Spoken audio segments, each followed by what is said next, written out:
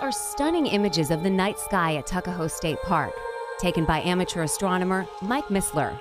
The park is a great spot for stargazing for the same reason it'll be an attraction for the solar eclipse. It's a dark sky site. So Tuckahoe is special because it has a lack of light pollution. We see light pollution from your cities and towns in the form of light trespass or from that glow you see over a town or an overpass.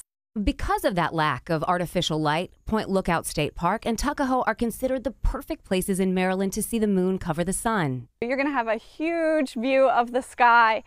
We have a couple areas where we'll be holding our gazing party, and it'll be wide open. With all that wide open space, why not offer something for everyone? We're going to have yoga. We'll be doing sun salutations. We'll have all the activities set up here. The park has partnered with Healthy Parks, Healthy People to make this a celestial celebration to remember. We're having a dance party, so it's called Dance Along the Pathway, and people will be taking clips of themselves dancing.